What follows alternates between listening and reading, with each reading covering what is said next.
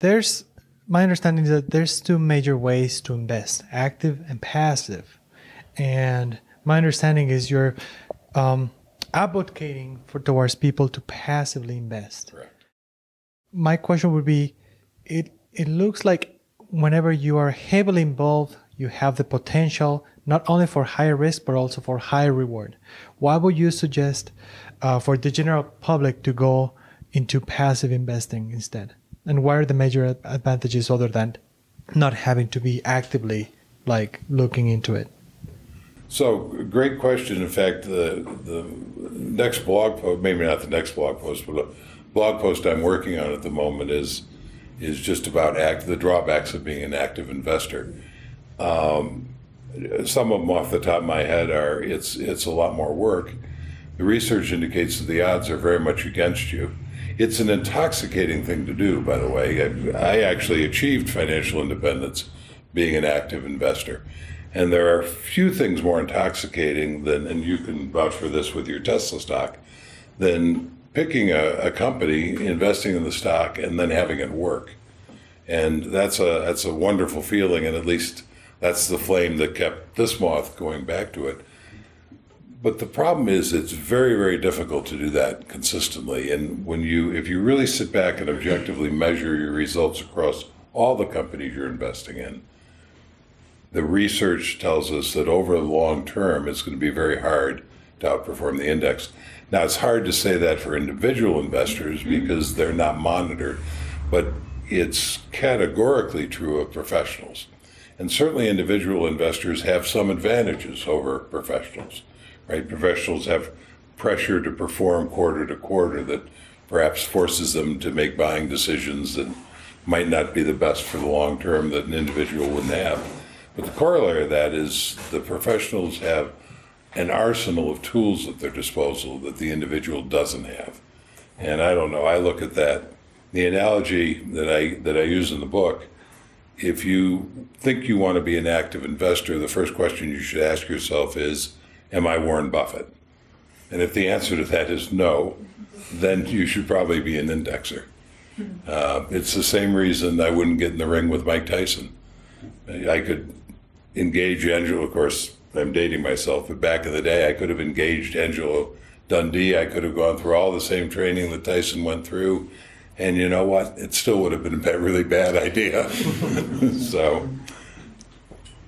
Thank you. And as a follow-up to the same question, sure. How about starting compared to starting a business or, for example, real estate, where you can actually like rent it out and have some tax advantages?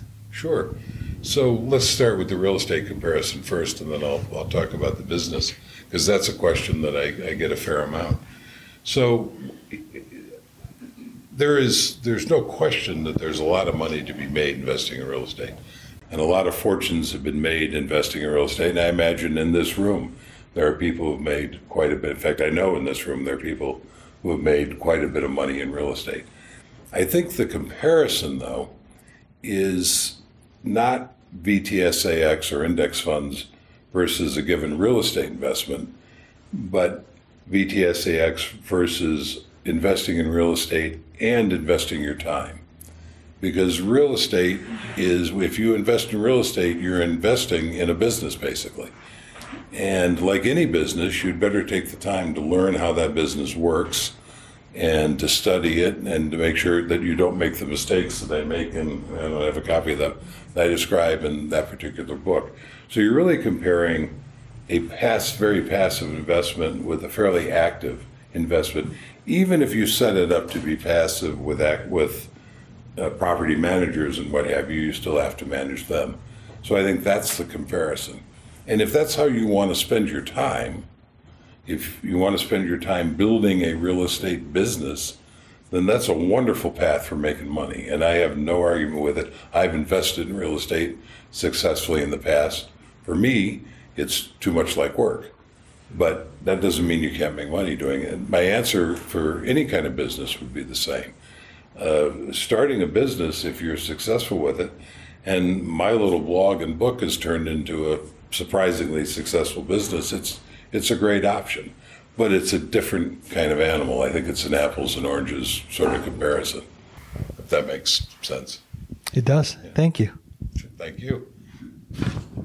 Back to his first question, most active investors don't consistently beat the indexes over the longer you stretch out the amount of time, they don't beat it. And if they do, it's hard to tell if they've done it due to luck or some other factor. I mean, right. Like even Warren Buffett, we talked about before, he hasn't beaten the markets in a long time. Yeah, there was, I can't think of who wrote it, but recently I came across an article, and they were talking about Bill Miller, actually, who was a very, very successful fund manager, and he outpaced the market for 15 years in a row or something, which is a phenomenal result.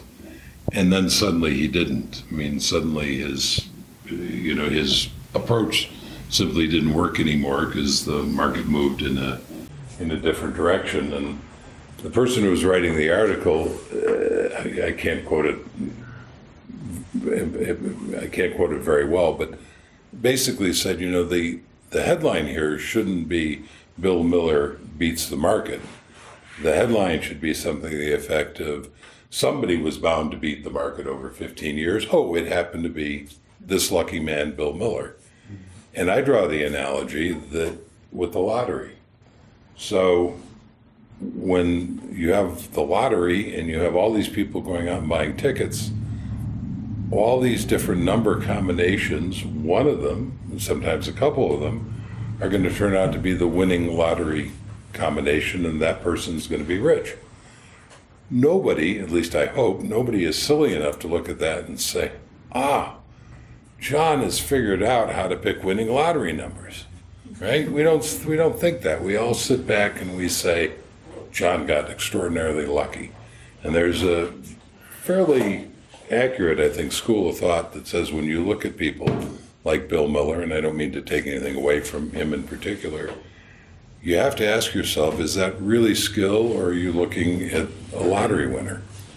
And there seems to be a lot of research that indicates that it's a lottery winner.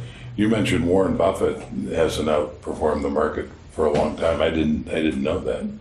But yeah, they publish their results, and it's so complicated. For the best, it's hard to do. Yeah, it's so complicated. Your stock price is not necessarily a reflection on the business either. So maybe his businesses are doing great, and the stock price just isn't reflected in it for whatever reason. Just another complication for active investors.